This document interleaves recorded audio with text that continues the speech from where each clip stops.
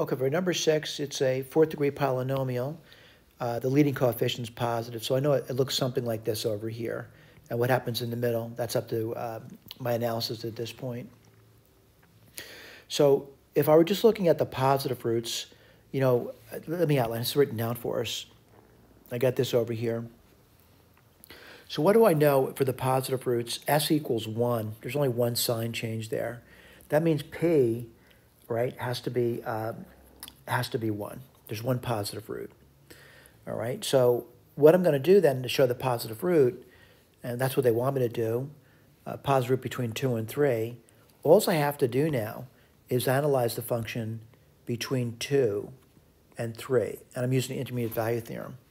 Now, granted, you know, looking at it, I'm going to say at 3 it's positive and at 2 it's negative. So it's got to go through at least once. I'm sorry, not at least once, at most once between that, right? Because the P is 1. I shouldn't say at most once. It goes through once. So we just showed that part, all right? Now, when you do the rotation part, you really want to take a negative root, making a positive. Let's look at this sign analysis over here. Plus, minus, plus, minus. So what do you go over there? One change there, one change there, one change there. So S equals 3. All right, let me go to the key. I'll show you where that's written down. S equals 3, right over here. So what could P be? P could be 1, or P could be 3. And what I do, I start to analyze it. And what do I analyze? I analyze the actual function. This is the function up here. Whoops, sorry about that. And I start to analyze the function. All right? And we're looking for those negative roots. All right, let me remind you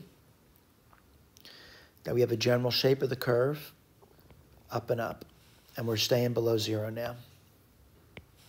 We've already showed there's only one root to the right of 0. It's between 2 and 3.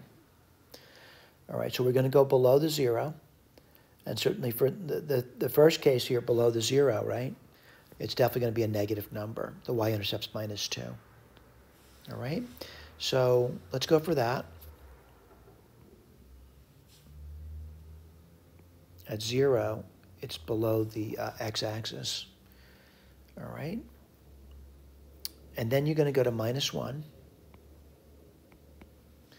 And what happens there is it's going to go up. It's going to become a positive number. Let me emphasize what we're doing over here. We're doing this. All right, we're doing that right there. Let me sure we write that down for you. F of minus 1.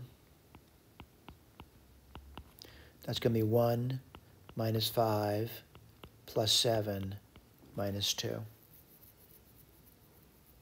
That's definitely a positive number. All right. Now what happens? Let's do the F of minus 2.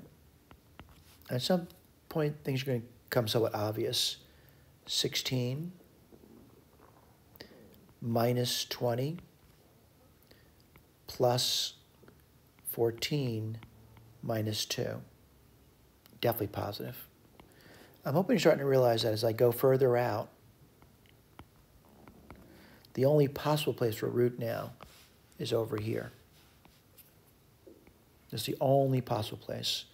If I keep going out, minus 3, you get 81, minus 5 times 9, plus 21, minus 2. They're an out positive, all right? So I know that much. We'll look at the picture later. Now, certainly it's a fourth degree polynomial, and I know there's one root to the right of 0, and there's 4 roots total. So what do I know about this over here using discrete rule of sign? There's either one root here or 3 roots here. And I don't know.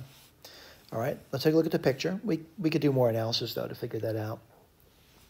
Let's look at the picture, see what happens. All right, get my pen out. And there's actually one root between that. All right, now where's the other root we were talking about? Let me remind you. We said it was between 2 and 3. Let's go back over here. Let's show you there's one root between 2 and 3, right over here.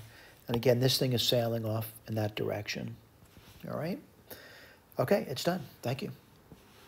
Oh, before I go, Ron Bannon, email address, Bannon, B as in boy, the @ symbol, NNON.US. Thank you.